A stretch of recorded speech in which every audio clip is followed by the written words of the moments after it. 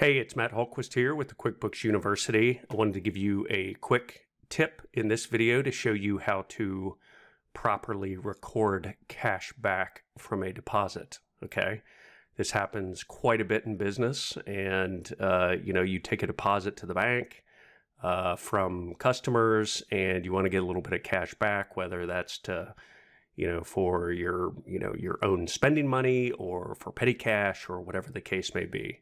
Okay, and oftentimes this just is not recorded correctly in QuickBooks. All right, so I'm going to show you how to do that. So we're here at the home screen in QuickBooks, and we're going to go to the banking drop-down menu.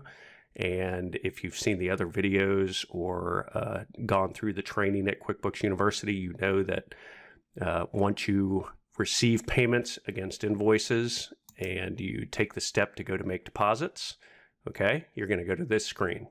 All right. And what we're going to do is, let's say that we received payments from,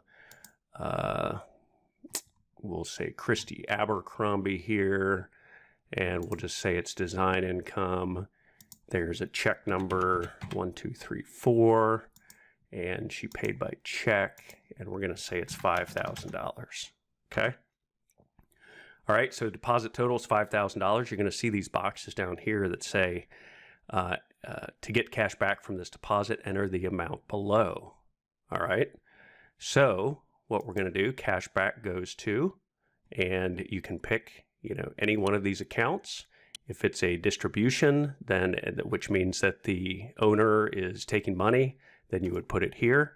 But let's say that we are replenishing petty cash, and you can put in a memo here, petty cash, let's say, and we'll say it's $300. Okay. So now you'll see here, deposit subtotal 5,000, deposit total 4,700 bucks. Okay. And we'll say save and close. All right. So now we made our deposit, and I'm just going to show you here. If we go to the chart of accounts and we go to the petty cash register, you're going to see that we increased it by 300 bucks because that was the cash back.